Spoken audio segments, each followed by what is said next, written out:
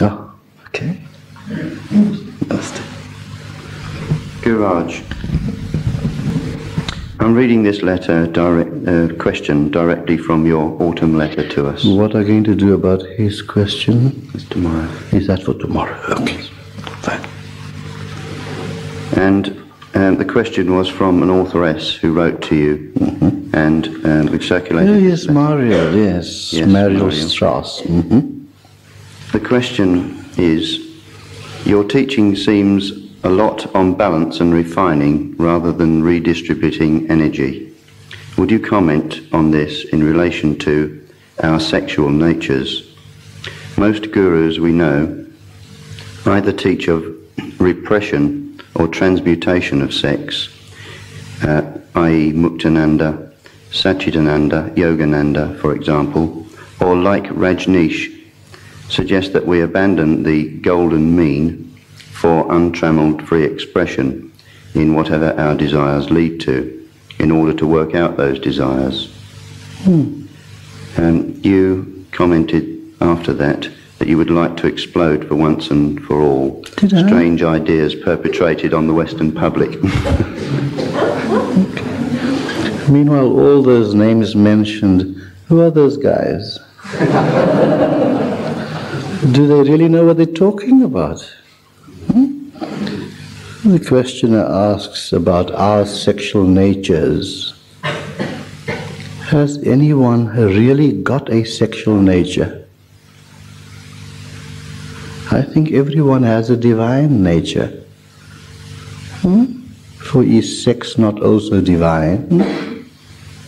That whichever has been created by divinity as a natural instinct in man must be divine. There must have been some necessity for that. Some teachers speak of sublimating sexual energies. Now there is only one energy. But man, in order to define things, compartmentalizes it and call one thing a mental energy, another thing a physical energy, another thing a sexual energy.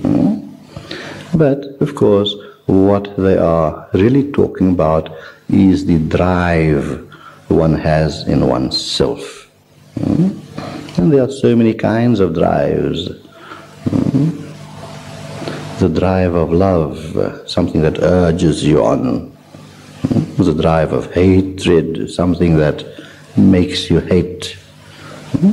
And something that wants you to copulate. And it is said that that is one of the most powerful instincts in man, the desire to copulate. Fine. Now, when some of these teachers talk of sublimating the sexual energy, what do they mean by sublimation? So this is a fallacy. It is just not possible.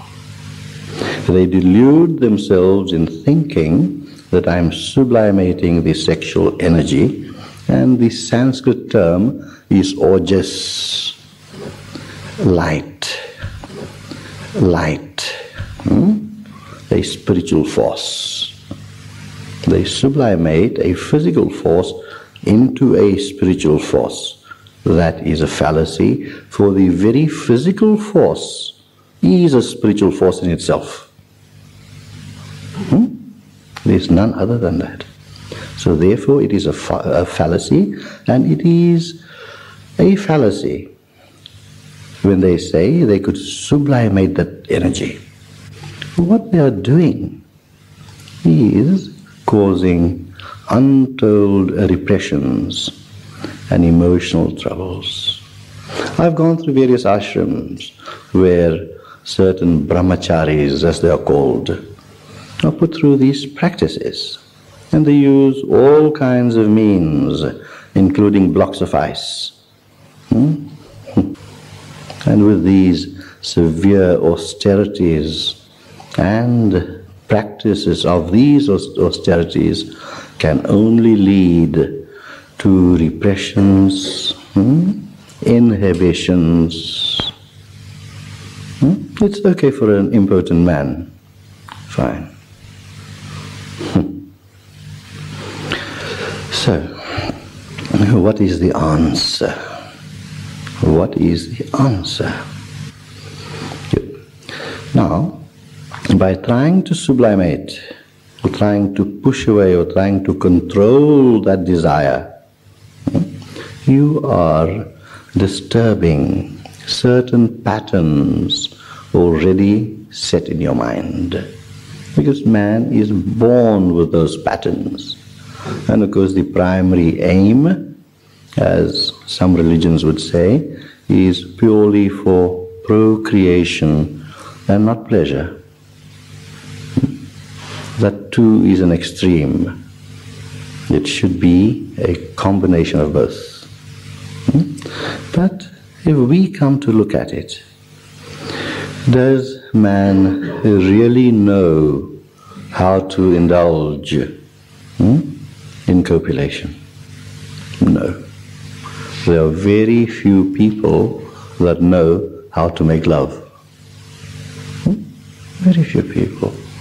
They know how to have release, the physical animal release, but making love is something far different. In the true love-making, the entirety of the animal, the mental, and the God-man comes into play. In other words, the physical, mental, and the spiritual would come to such an integration, would be so integrated that during that time the woman is not there, the man is not there, and only love or pure joy remains. And that is the totality of lovemaking. For it also aids procreation, and it is also joyful. It is a meditation. It is a meditation. So, to come back, when they say you try and sublimate or control sex and energies, the repressions that are formed would naturally have mental repressions, and therefore it has to express itself in some way or the other. It could express itself in the man becoming more violent. The man could become more violent. The man could find some kind of insanity within him, because the very act of repression must produce an imbalance in the man's mind, for he is curbing that which should not be curbed. So inhibition is wrong. Trying to control it is wrong. And yet some form of discipline and control is absolutely necessary. How does one do that? That is the question. All forms of control, not only in the sex act, but any action in life, should be spontaneous. It should be totally spontaneous.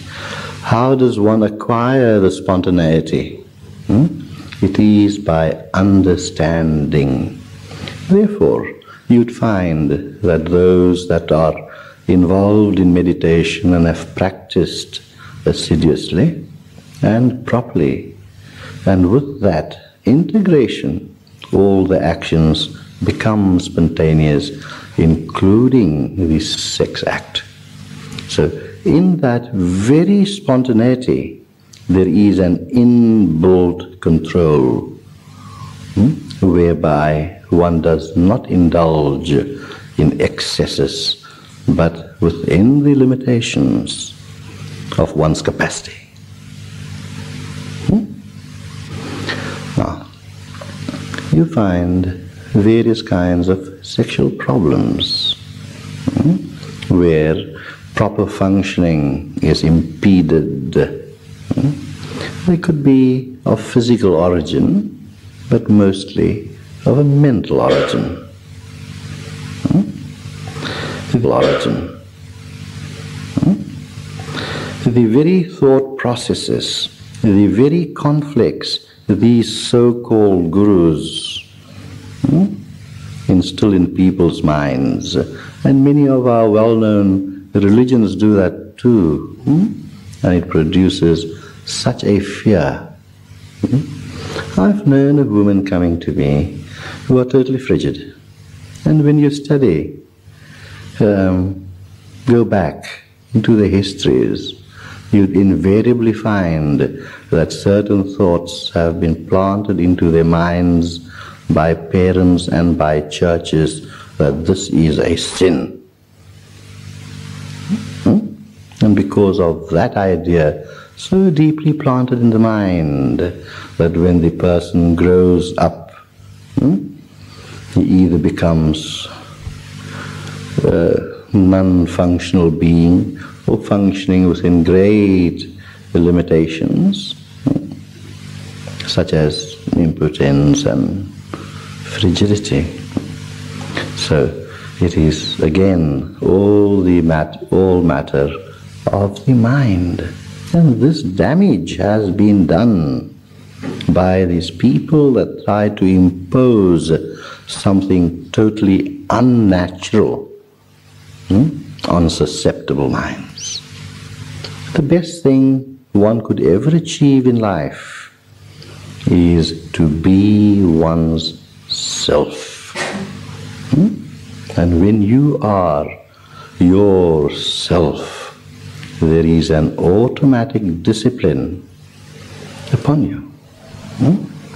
Now, when an automatic discipline is there, then you are definitely natural. You will not go beyond moral boundaries. When they say that the person must be faithful to your wife, faithful to your husband, that injunction has nothing to do with the sex act.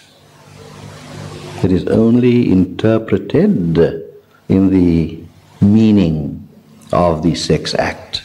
What is really required there, and the basis of this injunction, is that one-pointedness, where all your energies are concentrated on one person in love and devotion. But then you have totally integrated people who become a law unto themselves. And those are very rare people. But we are talking of the common person, of the man in the street. What should he do? Now, if a man is unfaithful to his wife, what makes him unfaithful? It is not the surging and urging powers of sex. No, that does not make him unfaithful. What makes him unfaithful is his search for something. When there is a lack of communication from heart to heart, not body to body, that falls in place. When there is a lack of communication from heart to heart, he searches to find that heart with which his heart can become one. And that is the reason of all the infidelities in the world. All infidelities are based upon search. They are trying to communicate, and through that search, what they are really trying to do, unconsciously, subconsciously, is to find divinity. And divinity through the concrete to the abstract. So therefore, when a woman was brought to Jesus, some men got her there and accused her of adultery. He berated those men more. He said, "What right have you to put this woman to shame?" And to the woman, he just said, "Be on your way. Sin no more." Sin no more, what does that mean? Have your mind concentrated. Because he did not teach Tratak. Yeah.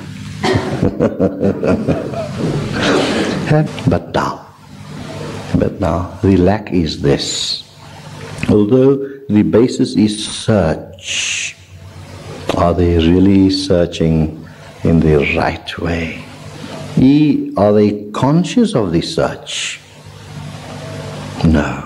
So there lies the difference. To search unconsciously and to search consciously are two different worlds. So then it degrades itself into the animal side of man. And yet the search within himself is always for love. To love and be loved. So, within searching in the wrong direction, that love has become fragmented. For there is no man or woman in this world that cannot love his or her spouse. No. There could be other household incompatibilities, mental, physical, whatever. But that could all be overcome. Now, I'm not talking of morality. I'm not talking of morality. These are man-made laws. Here in the West, we believe a man should have one wife. The Mohammedan people, their religion allows them to have 4 wives. There were times in the history of the world where polygamy was recognized, and so was polyandry. Why must it always be on the man's side? Yeah, what for the woman? Why not? So polygamy and polyandry was allowed in certain times, and that, of course, in our times and in our society, we regard to be immoral. So, morality is based upon time, place, and circumstance. But the truth one has to find is purity. And purity is guided always by motivation. What is the motive in the act? Now, a truly integrated man or women through spiritual practices that has brought about an equilibrium between mind, body and spirit, his actions will always be towards the good. For when he finds that divinity within himself, that integration within himself, then he will find that divinity in his wife. Or the wife will find the divinity in the husband. They will find that oneness between them, where every moment of the day, without making love, they are experiencing a very subtle orgasm. For the very bliss of divinity is like an orgasm itself. The greatest joy or being lost that one knows in this world is in sex. So how can it be condemned? In that period of orgasm, you are lost. Your entire nervous system finds a stimulus and a regeneration. It is something very pure, something very holy. So how can you sublimate to holiness that which is already holy? You see, the mental attitude or the understanding one must have, and having gained this understanding, control becomes automatic. And then, why must man's sex urge be controlled? He is going against his own nature. He is going against his own makeup. For sex is the greatest motivating factor. Sex and love, they are the strongest, as any psychologist will tell you. They are the strongest motivating factors in life. Great kingdoms have been conquered. Great things have been done. All the greatest things in the world have been done because of the sexual urge interpreted through love. So that which is apparently ugly has as its basis beauty, for nothing else exists in this universe but beauty. It is man's fragmentation that makes him see ugliness or evil in anything. For everything is good. Everything that is manifested from goodness must be good. So now, to repeat what I said, that how can you lead, how can you sublimate holiness to holiness? Holiness is holiness. And everything is good and holy. Fine. So it is these teachers that has been mentioned in the question, they tell you that by controlling the energies, the seminal fluids can be transmuted into light, into spiritual energy. That is a fallacy, to repeat again, because that very seminal fluid is also spiritual energy. The very act of touching, seeing, hearing, smelling, tasting, those are all spiritual energies, because without the spiritual basis of those energies, nothing can function. Spiritual energy. So, by controlling, you are repressing. And repressions and inhibitions can lead, it must have its organic expression. And that is why we have so many psychosomatic diseases as well as organic diseases. So it is not a matter of control.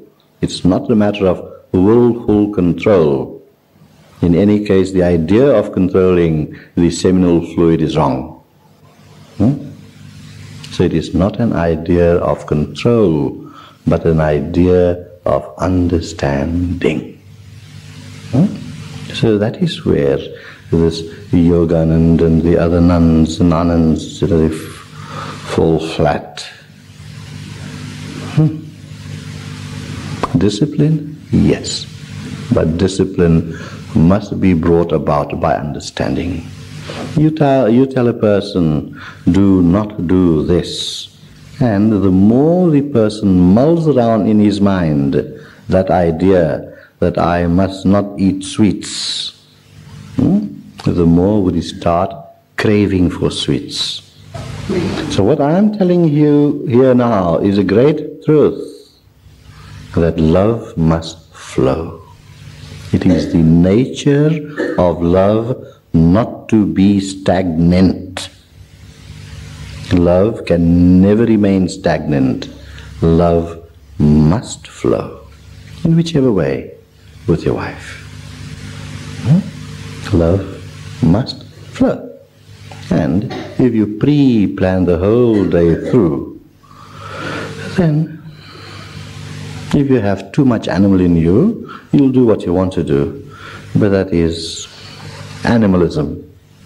It is not the love of a man-God.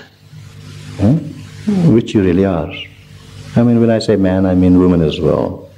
It works both ways. That's the way lawyers, do their contracts. In the prologue, they say where man is mentioned, it means, well, I don't know the legal terminology. But, so, love must flow, and that very flow, if given scope by some form of integration within yourself, becomes spontaneous and is automatically controlled according to your capacity. There is no waste. There is no waste. For even in love, there's a principle of economics. Did you know that? Even in that very flow, there's a principle of economics. And here it means there's a system, an unsystematized system. In other words, it forms a pattern, and all patterns have a system. It's like a poem, so free and yet confined in its very meter, and yet enjoying all the freedom. That is what the sex act has to be all about. So, the question of sublimation does not remain anymore. For it is already sublime. And if it is used as a natural flow of love in that union, why does a man or a woman want to be very close to each other? You might have heard this and you might have said this. Beloved, I love you so much I could eat you up. Have you right within me? What does it really mean? It's not an expression of lust. It is the intense longing and desire for unification of the spirit. And when that unification occurs between man and woman, remember, you have tasted of the essence of the divine. It has to be a natural flow where there is no intention. It's a happening, as I said. It's a celebration. For everything celebrates. For the birds and the bees, they celebrate. And like the bee gathering from flower to flower to produce honey, so we gather all the fragmentations within our minds and selves to produce that honey of love. You see, so let's recap a bit. That love can never remain stagnant. It has to flow. Inhibiting sexual energies or trying to inhibiting sexual energies can only lead to mental repressions. Trying to sublimate sexual energies is a fallacy, because sexual energies are divine too. They are sublime. So how can you take the sublime to the sublime? It is there already. So what do we have to find? We have to find naturalness by personal integration. And that is brought about by spiritual practices.